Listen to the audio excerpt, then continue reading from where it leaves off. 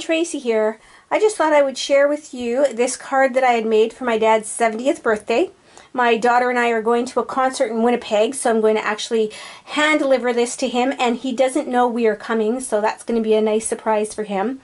And this is called, I'm not sure if it's called an explosion card or a box card or an explosion box card. I've seen it named all different types of names on YouTube, so I have no idea what it's called.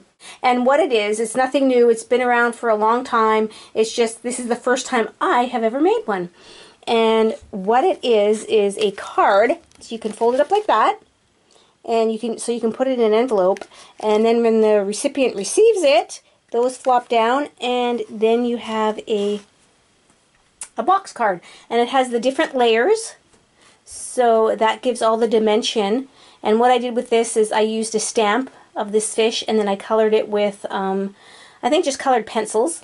And then this here, this was also on the stamp, this little lure, and so I stamped it with StazOn, and then I colored it with my Copics on the back side of where I stamped it, so it kind of doings around there.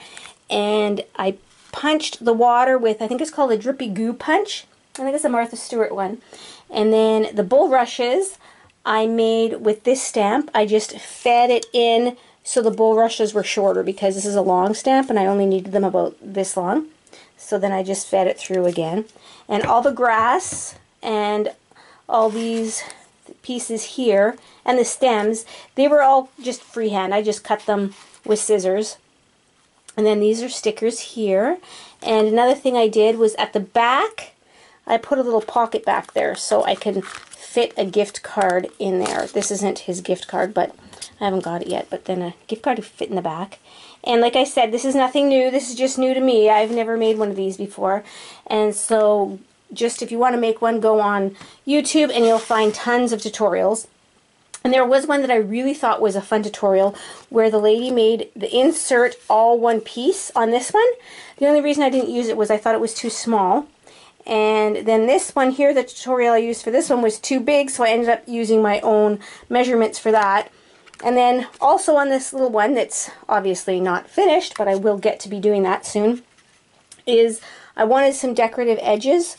So I just used this stamp here, or punch I should say, this punch, and I just fed the paper in and then punched it. I measured like whereabouts I wanted them so they'd all be the same, and then I put it in there and I punched that out. So I'm excited to get working on this one, because this one I'm going to make I think cupcakes, or I don't know, something girly.